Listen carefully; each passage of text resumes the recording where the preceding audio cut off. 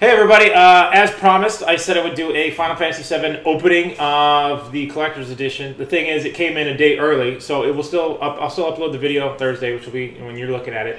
But I have it right here, and this thing is actually a lot bigger than I thought it was going to be. This thing is 14 pounds. As you can see, it's not exactly small.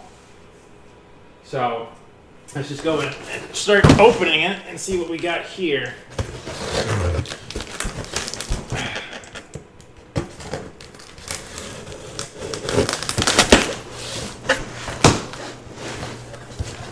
Oh man, they really went to town on this thing. Okay, there we go. Oh, it's not that big actually. A little bit smaller. Wow, it's actually got a nice, as you can see, custom art on the box. That's actually really cool. I've never seen that before. And it has the company that actually handmade the figure that's in there. So that's actually going to be pretty awesome. So we want to open this without rooting everything. So let's just make sure we get that done.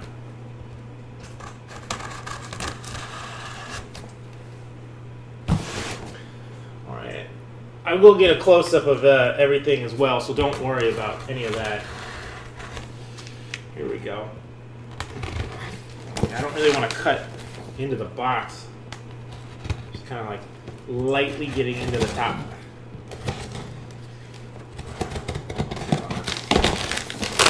There we go. Okay, let's see what we got. Oh, I love the fresh smell of any kind of collector's edition. There's a company or a show that does stuff like this. They're called The Relaxing End, but the guy's doing it with gloves on his hands. I hate that. I don't actually get to feel and to touch, you know, what I've paid for, and you know, really get to feel the detail and work that they put into this thing. So here it is. Wow. That's actually really cool. So on the other side it has it as well. The Final Fantasy remake.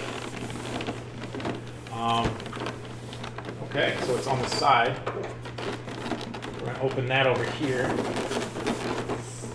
I'm trying not to cut the box, obviously.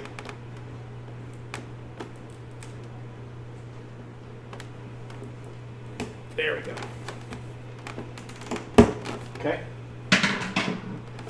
All right. Wow. So, I'll put this on the floor real quick so we can open this thing. It's massive.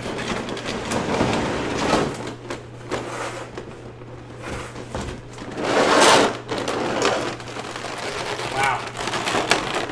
So, I'm going to bring it a little bit closer so everybody can see it. So this was just, I'll put this on the floor. This is just what is actually, don't mind the cat toys.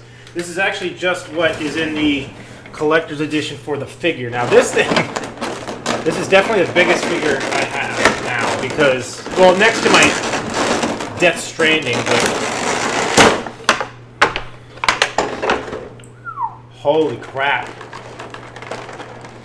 Wow, so you can really see, if we're looking at it, there's a lot of detail into all of this. Some of the joints, well, you can move all the joints, so it looks like some of the joints are kind of misfigured. It's very hard to move them, but it's good for standing in place. Some of the pieces are kind of janky. It just kind of moves around. It's not really like staying in place. The hair detail is really good.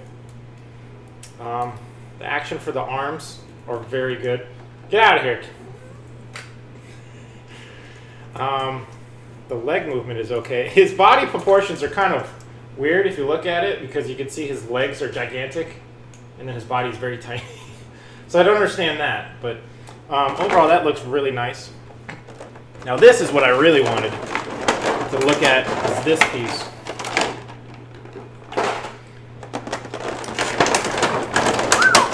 So this is obviously where they put all the wear. Oh wow, the wheels work and everything. They actually rotate. Holy crap! This thing has a lot of detail into it. This is like not cheap and flimsy compared to what was on the doll itself. This thing is wow, this thing is nice. Very nice colors, vibrant. The axle rotates. Look at that. Oh, that thing is cool. So yeah, it's kind of like the one from Advent Children, but not exactly. So this is what's going to be probably at the end of the chase before you leave Midgar and everything like that. So that's actually really, really cool. Then of course we dig in a little more and we get his Buster sword. So we'll zoom in here, make it easy for you guys. He's got his Buster sword right here and all the attachments, it looks like, because this is going to be like a stand, and here's the other stand is actually going to be for the doll. Man, this really in there. I don't even think I can get it out. What's the stand anyway? I'm not really worried about the stand. But the Buster sword, done pretty well actually. I'm very impressed. It's nice. It's not too flimsy, but it has a little bit of bend to it. So, you know, you can tell it's a toy. But compared to the bike, the detail on the bike is definitely better. Definitely better. But one thing I did miss on the first part, where it actually has cloud in there, is you have all these other hand attachments. You can see all the hands. So as I said, they're all a little stiff, but they're kind of nice. They're not as bad as the legs, though. So that was that. Then we also have whatever is in this box, which hopefully, let's hope that this is actually the game itself. Because right now all I have is, you know, a giant figurine. So let me open this up. All right, it is. So yeah, here's the Final Fantasy VII Remake lanyard, as you can see. Looks pretty cool. Put a couple of faces on there. I don't know if I'll be using it. And then here we have the unopened deluxe edition Final Fantasy VII. Sorry for the glare. Wow, this thing looks nice.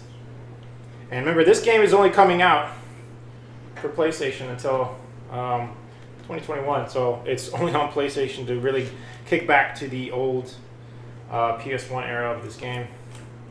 You get the steelbook case. Obviously, I get the new soundtrack that was done with sounds like a symphony compared to the old ones. A Cactar Summit DLC, and the hardbook cover. So, and it's very reflective. You know how they do that sometimes, just make them look all shiny, as you can see. Look at that. That looks pretty legit. I like it. So I'm going to be messing around with this stuff. Hope you guys enjoyed that opening. It's a little out there and unorganized, but you got to see it here with me first, so thanks.